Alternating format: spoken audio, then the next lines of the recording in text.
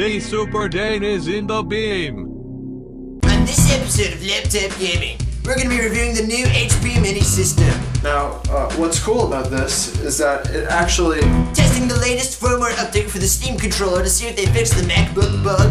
It used to work and now it didn't. And finally, we're going to be interviewing some big-time developers to see what they're doing to optimize their games for underpowered machines. All on this episode of Laptop Gaming. Let's go!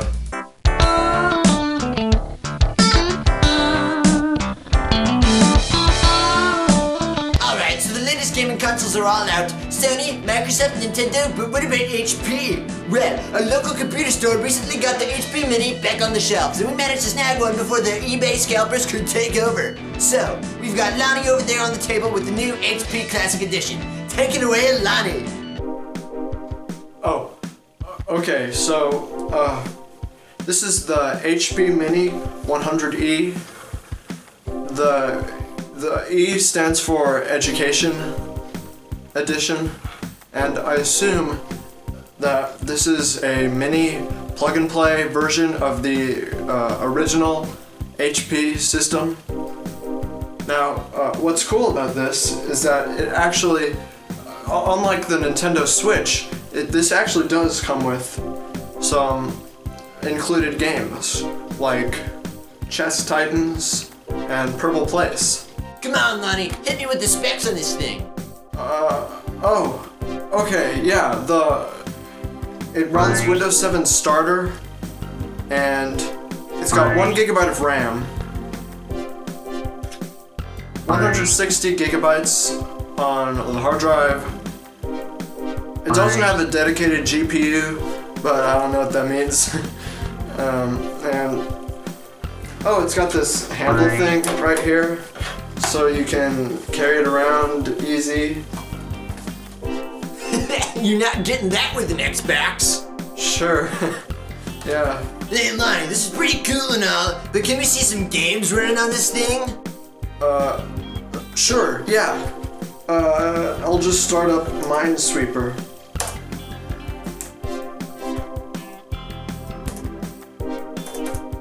Oh. I think the battery died.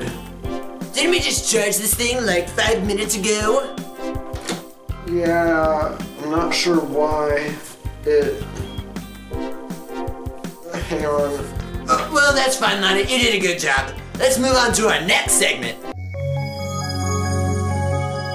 The Steam controller. Only the best controller ever made. The pinnacle of gamepad technology.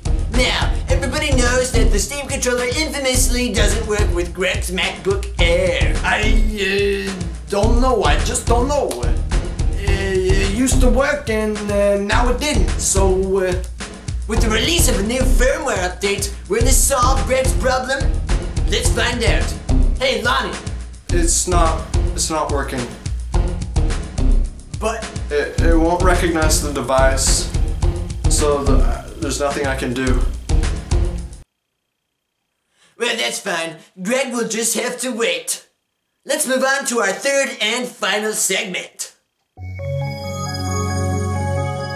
Alright, we've been through all the crazy stuff. Now it's time to get serious. We got to interview a bunch of game developers and see how they are optimizing for underpowered machine users like us. Lonnie, roll the clip. Pleasure to meet you. Glad to be on your show. What's this called again? Okay. Laptop marketing? No, thanks for having me. How do I optimize my game? Well, I do a couple things. You can do a couple things. Optimizing. Alright, so let's see here. What does that mean again? Well, I only have a PC, so I can't really bug test the Mac version, but it's still out there. You can still download it, but I can't really say for sure if it works or not. You can go to the click graphics settings, and you got some options there that you can look at. Someone online actually made a patch for our game that sort of optimizes it and makes it run faster. So we don't really have to make our own version of that because it's already there. That's a tough one. Because we make use of We make use of the accelerated GPU and all that crap that you don't care about. I don't really know how to do that in Game Maker Studio, so... I know you can switch it to fast graphics mode. That'll really speed it up. It doesn't look as great, but you know, you can't really get that sort of thing on older machines. We do have a little dialog box that pops up if you're trying to run the game. That says it basically it might not work properly.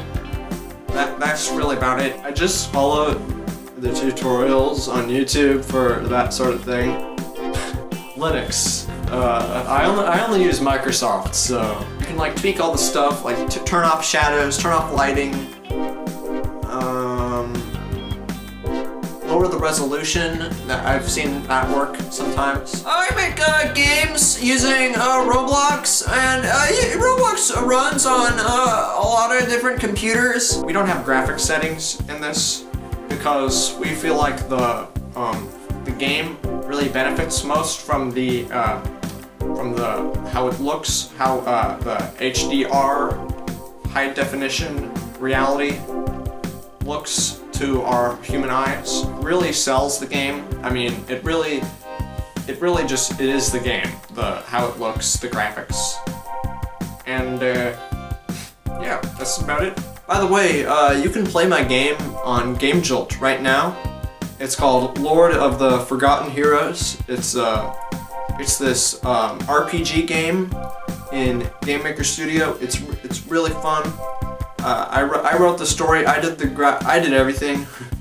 You can use VSync. There's probably gonna be someone in the comments of this video going, "Oh, but you can if you do X, Y, and Z," right? And all that should really just like speed up the whole 3D rendering process of the game. And I don't really know how to like move it from Roblox to other games. Well, if you have a computer that has less than 8 gigabytes of RAM, it won't run. It'll just say you need 8 gigabytes of RAM. Yeah, we'll just buy another newer computer. They're not even that expensive, like $5 grand.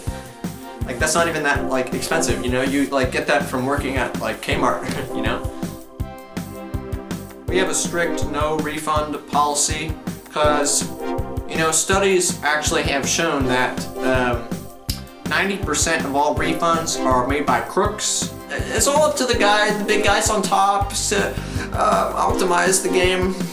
It's been pretty crummy lately, actually, because literally, it's like literally one time I was playing Roblox and then all of a sudden it just like, I just got stuck in the ground. I just got stuck in the ground and it was like, I couldn't get out, and like my friend Joey was like, "Hey, you're stuck in the ground," and we like filmed it and we put it on YouTube, and it was so funny. Because then like there's this one part where I like shot out and I went into the sky and it was like so, like, it was so crazy. But yeah, so I think that can happen in my game. I'm not quite in my place.